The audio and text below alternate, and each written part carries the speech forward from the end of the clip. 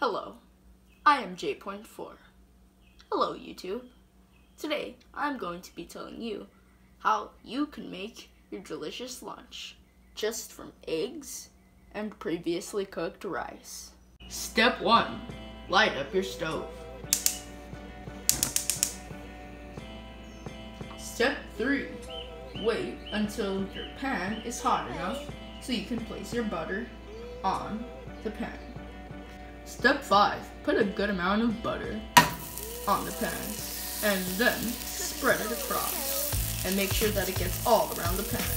Step 5. Realize what you're about to do is going to be absolute hell trying to record while using both your hands to crack your eggs onto the pan. Step 6. Learn that you could easily just put the camera down and then crack your eggs and wait for them to get at a respectable amount of heat before you pop the yolks and start to mix them if you want them scrambled. Like me, I like my eggs scrambled. Step 7. Once your eggs are finally scrambled, then put your already cooked rice in there. Step 8.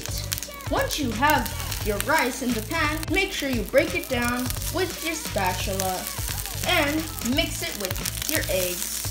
Step 9. Now hold on a second. Before I go to step 9, let me just say I have an Instagram now. I might put it right there or right there. Actually my name is usually right there, so I'll put it right there. Go follow me at J as in JAY _ C44. J _ C44. Now let's get back to step number 9.